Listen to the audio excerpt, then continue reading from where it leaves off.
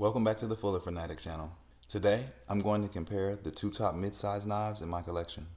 The builds that are going heads up will be the Iron and the Companion, both produced by Reate Knives. Comparing both functional and non-functional properties should bring me to a final conclusion on which knife is really the better overall EDC choice. Starting with the blades, the Iron sports a 3 1/4 inch spear point, while the Mini Glimpse comes in with a 3-inch drop point. The Iron's blade is comprised of M390 and has an actual cutting edge of 2 7/8 of an inch.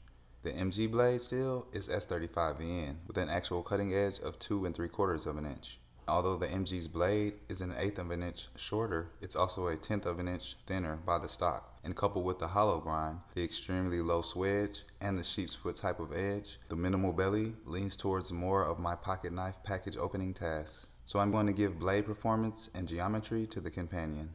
Of course, being a folder, you must deploy the blade, so let's look at the options. The Companion, as many people say, has an extremely built pocket pecker of a flipper tab. For me, my knife pocket is only holding my knife and possibly a knife bag, so this isn't a problem for me.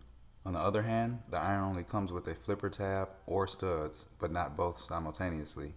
However, the MG sports a fluted fuller that is very useful. It can be used to do a cat's paw, thumb flick, and even reverse flick.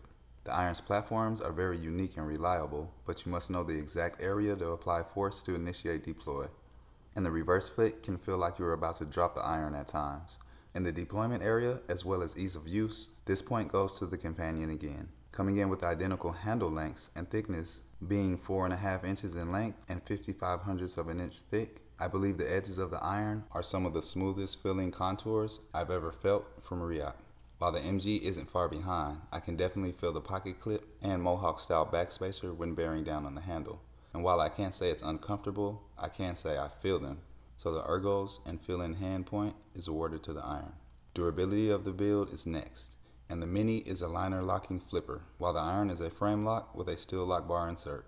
And the MG doesn't. Even though the liner is titanium and has been treated to prevent stick, I'd still prefer the steel insert.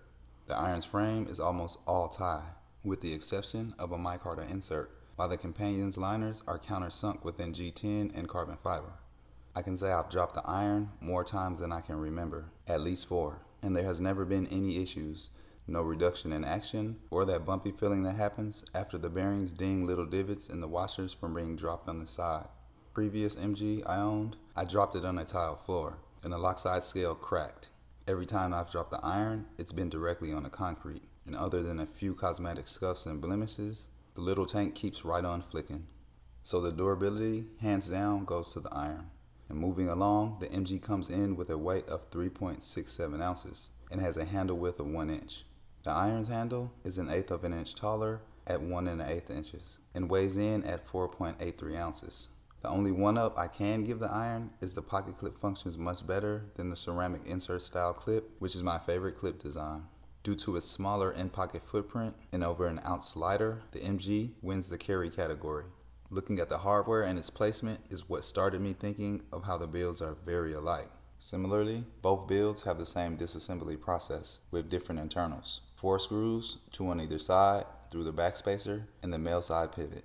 Both builds have free spinning pivots and have internals that can be removed, such as the Iron's blind mount titanium inlay that holds the micarta insert in place while keeping its contoured form. And the MG has inset tie liners that pop out. Neither of these parts need to come out during cleaning unless the liners need cleaning and to be oiled. But the Mini does have loose bearings in its pivot system, which I'm very fond of the action that the loose bearings provide. But for ease of disassembly, I think everyone would prefer the caged ceramic system utilized on the Iron, especially if you're out in the field. And to add even more insult to injury, on the ceramic clip of the Glimpse, there are 2 very tiny pins that rest in the frame to keep the clip true when mounted to the build, adding 2 additional small pieces that have to be kept up with. So this one goes to the Iron again. As far as the non-functional part, aesthetics combined with fit and finish, which is all subjective, I would honestly give the looks to the MG. The fuller, blade style, and the fact that I've owned more than 2 of the Glimpse knives speaks for itself.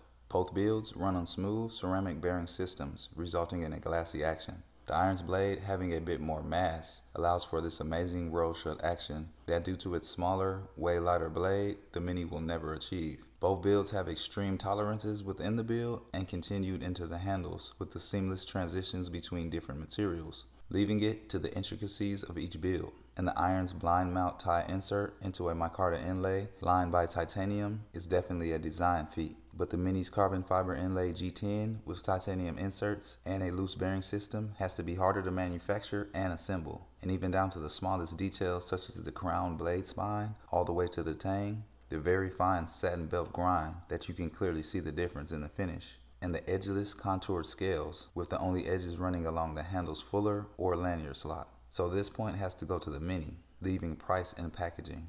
The Mini comes in a nice box with a foam bedding, while the iron ships in the boring plain white Reate box, but does come with an amazing carry pouch with Velcro patches and no zippers to ding up the knife. In addition, Reate included extra washers and body screws with the iron. As far as the price point goes, there was only a $5 price difference at their time of release. The iron in this configuration is still offered for $330, and the MG hit the market with an asking price of $335 for the liner locking model. Again, both knives are extremely close in this category, but if I had to choose, the iron being cheaper, offering more knife marginally, and definitely better materials and extra hardware, has to take the win in price and packaging. The Glimpse took the blade, then the deployment categories, while the iron took ergos and durability categories. The weight went to the Mini, and the iron won disassembly. Aesthetics, fit and finish included, went to the Glimpse, with the iron, due to the pouch plus hardware, taking price and packaging, tied the overall score. And for some reason, I would have to lean towards the Glimpse as the EDC choice if I could only take one. And I'm definitely biased towards both builds, but I believe the Companion has more thought put into the overall design. What are your personal thoughts on the knives, and which one would you choose?